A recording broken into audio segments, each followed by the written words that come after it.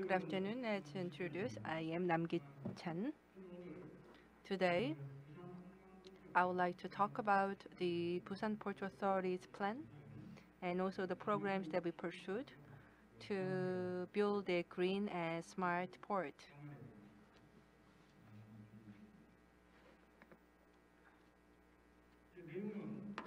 Here you can see the content of my presentation. So I will begin with the overseas and domestic environmental regulations, and then I will give you a brief report on the status of Busan Port, and then I will touch upon some case examples of green and smart ports around the world. And based on that, I'm going to conclude my presentation with the Busan Port strategy to build a green and smart port, as well as future plans. Here you can see the environment regulations overseas. So you can see that more and more stringent regulations are now being introduced. For example, like IMO is going to impose stronger limit on the sulfur content of fuel and promote energy efficiency improvement. So you can see that the threshold of the 0.5% for sulfur content was imposed in year 2020. And also IMO pledged to reduce the GHG emission by 40% by 2030 and 70% by 2050. If you look at the situations in the US, they have come up with the Clean Air Act, and centering around EPA, they have strengthened the restrictions and regulations on the air pollutants. Especially the EPA, they conduct the survey, analyze and predict emissions, and also come up with strategies to reduce emission. LA Long Beach Port, they have also come up with their own plan for GHG reduction. What about Europe? They came up with a directive on certain air pollutants to set reduction targets. And as a result, the Rotterdam port and Hamburg port, they have established their own sustainability programs to be in line with the recent regulation. Especially the participation of liners are very important in order to make port green. So the Rotterdam port has made policies to encourage shipping lines to participate. And also the Hamburg port, they allow the Euro 5 and 6 engines trucks only to enter the port, and they have also operated the various incentive programs for clean trucks. China, they established their own 3-year action plan for cleaner air, and they set the targets for air pollution reduction. Japan, they established the Port 2030 plan, and accordingly, each port is now pursuing environment preservation program. Now, let's take a look at domestic trends. In year 2019, Special Act on the Reduction and Management of Fine Dust went into effect, and as a result, the relevant committee was established, and also the comprehensive plans were formulated for fine dust management. And also with regards to the fine dust management, targets and basic directions were set. And in year 2020, Special Act on the Improvement of Air Quality, especially for port areas, was enacted. So it includes the designation of control area for SOx emission, and also the low-speed navigation, and mandatory installation of AMP system. And in year 2021, the first master plan for improving air quality in port area was established, and they have fleshed out the targets for fine dust management. And also, they do have the goal of achieving 90% participation rate of the vessel speed reduction program by 2025, as well as the installation of AMP for 248 berths. And central government established the 2050 carbon neutrality strategy in order to turn the entire Korean economy to be more environment friendly and low carbon. And under this, the 10 tasks were established. So as mentioned by the two previous speakers, both of them emphasized the importance of environment regulations. And we are actually faced with the pressing need to reduce GHG, and ports are not an exception. And we actually have to achieve all these targets earlier than we aim for. Now, let's zoom in the Busan port. So the Busan port has grown substantially, and as a result, currently it is the world's seventh busiest container port, with the 22,000 KTEU in container volume. And in terms of the transshipment, Busan port is world's second largest port, with the 12,000 TEU. So Busan port consists of Old Port, which we call North Port, and then we have the New Port, 25 kilometers away from North Port.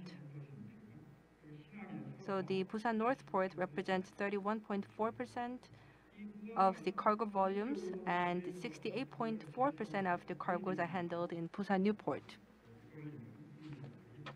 And we do have the phased plans to move the cargo volumes more and more from North Port to New Port.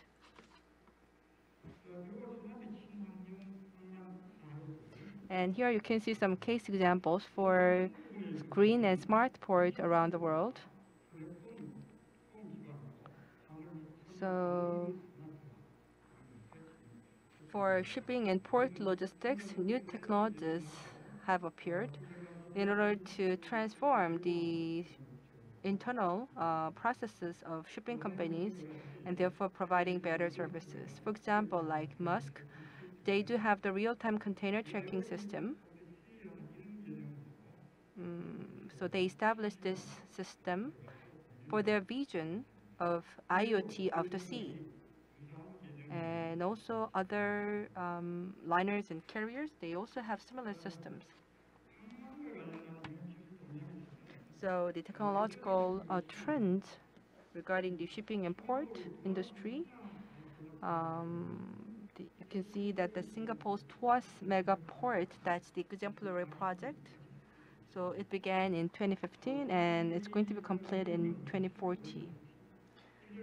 It is for the 65 million TEU. So currently Singapore has multiple terminals scattered around the country, and they're going to integrate them into one single terminal and port. And a lot of latest technologies are going to be integrated. In Shanghai, already back in 2018, they conducted the pilot operation of autonomous trucks, and it's going to be soon commercialized. In Norway, although small in scale, autonomous ships have already started the demonstration projects, and the Port of Rotterdam adopted the IBM's IoT platform already back in 2018 in order to become smart port.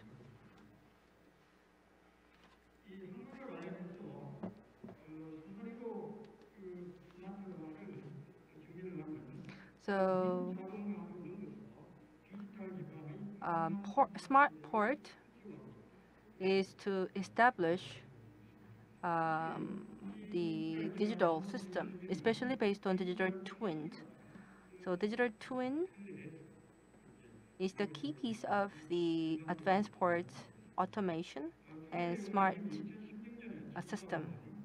So already you can see that the Qingdao port and the Shanghai port, they have adopted the completely unmanned operation. And the port of Rotterdam, already back in the 1990s, they pursued the unmanned operation. And in year 2014, they actually achieved the completely unmanned system. And now, based on Industry 4.0, they are striving to establish digital twin port.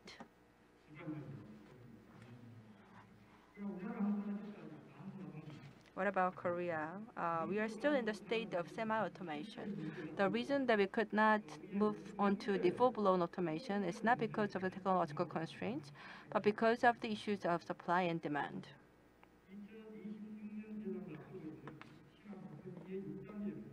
So, but the 2-6 phase new port that we are going to open soon, this will be the completely unmanned port. Singapore's Tuas port, as you can see, it has the autonomous, rather, the port has been established to be prepared for autonomous vessels, and they have adopted the cutting-edge navigation system. And also from the construction phase, they try to utilize the green energy, environment-friendly energies only. And also for operation, again, they use environment-friendly fuels and energy.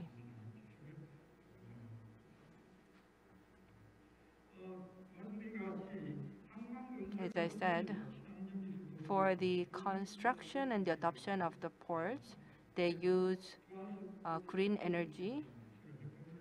And for this, they have established a Tuas port ecosystem to promote environment-friendly energy consumption. And also equipped with the latest technologies, they understand data on a real-time basis and also share the data on a real-time basis for more efficient operation.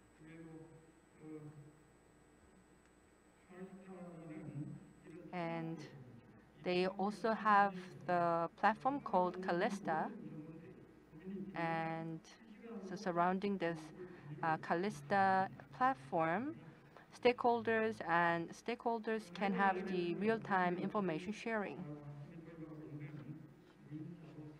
And here you can see the picture of the unmanned truck. And for immigration procedures and also for entry and release procedures, you can see that the operation is now taking place in an unmanned way without man's involvement. And this is the case of the Rotterdam port in the Netherlands. And they already began the adoption of the automated port system from the mid-90s. And that project finished in year 2014. So Maasvlakte, that this is the newest terminal, and also the APM terminal run by Musk.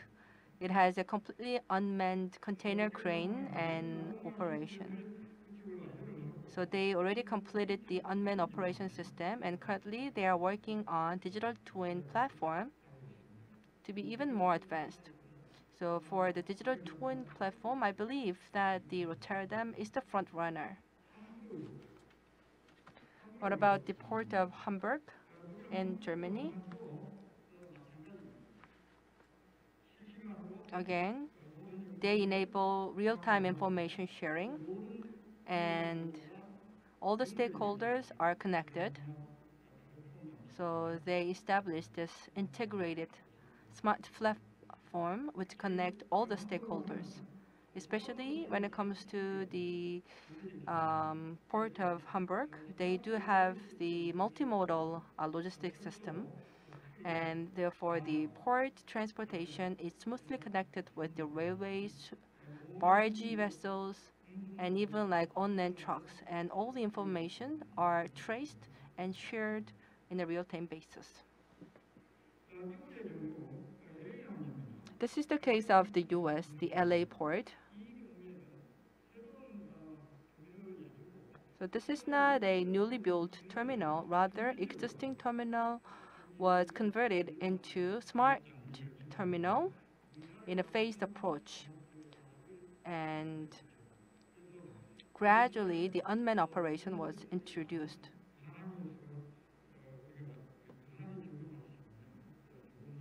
So I believe that this US case is something that the Busan port can learn a lot. So you see that the existing terminal still remain, and then they do have the horizontally and vertically positioned key crane,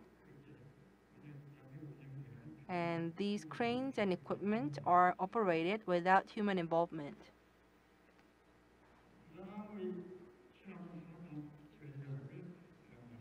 Now, I'd like to talk about the digital green Busan port strategy to build green and smart port. And the key centerpiece of the strategy is to build a digital twin platform. The project is led by Busan Port, and currently the research institutes and other agencies are being involved. And this is a part of the Korean government's New Deal project. So although we were late in starting, but I believe that the project will be proceeded in a pretty fast speed. This is the schematic drawing of the digital twin platform. So for the ship entry and departure, the unmanned berthing and the autonomous operation will be introduced in order to enhance the port productivity. The second goal is to increase port productivity. So through the simulation and the optimization of operations, we set up the optimized schedules for loading and unloading. And third one is about is to strengthen connection with hinterland logistics. So currently the whole flow is not really well connected, but we are trying to connect them well. And the fourth one is to establish the data platform for real-time sharing so that everyone involved can receive data on a real-time basis. So this development project for the digital twin platform, it's going to take place in 3 phases. So, and in 4 areas. So, like enhancing port productivity and also strengthening the connection with the hinterland for hinterland logistics, as well as enhancing safety for entry and departure of ships. And Busan Port Authority, together with the government and private organizations, we are also rolling up our sleeves to develop core technologies for intelligent smart logistics. So we are now developing technologies to produce LiDAR sensor within Korea. And using this LiDAR sensor, we are aiming to build a system which enable real-time data sharing and also the tracking of the cargoes. And also the integrated control center based on blockchain is scheduled for construction. And LPWA, rather than using the land, we are trying to utilize the LPWA, which is sort of the long haul network, in order to monitor the state of cargo and as well as the location and storage status and so on. For the unloading equipment, the Busan Port Authority is also pursuing to develop Korean technology to produce that. And also, we have placed an order for 55 stiff drawing equipment. And the price of the equipment compared with the overseas production, if we produce that in Korea, then the cost of production will go up. But in other phases of the businesses, we can secure profits if we could have the Korea's own technology. So I believe that this will offset some of the losses that we make from cost increase. And next is about the port stiff dooring equipment. So LNG, I believe, is just an interim fuel. And in the end, eventually, I think we have to go for electricity. And together with the Korean component companies, we are pursuing R&D cooperation in order to realize the equipment localization. And together with the Government Research Institute, we are also building the autonomous transport equipment. And port cranes currently are operated with human involvement in Busan Port. So we are now developing the remote control technology for unmanned operation. A smart logistics center is now being established. And also, together with the government, we are developing the resource sharing platform for Busan Port. In other words, all the equipment and human resources can be shared based on this platform. And regarding the green technology, in order to reduce the fine dust generation, we are now developing green technology. And also in this era of the transition from fossil fuel to carbon-based economy, low carbon economy, I believe the various researches and technological developments are required, and Busan Port is actively engaged. So based on the IoT as well as the long-haul network and AI and big data, I'm sure that by 2040, Busan Port will be successfully transformed to become a green and smart port. And with that, I would like to conclude my presentation. Thank you very much.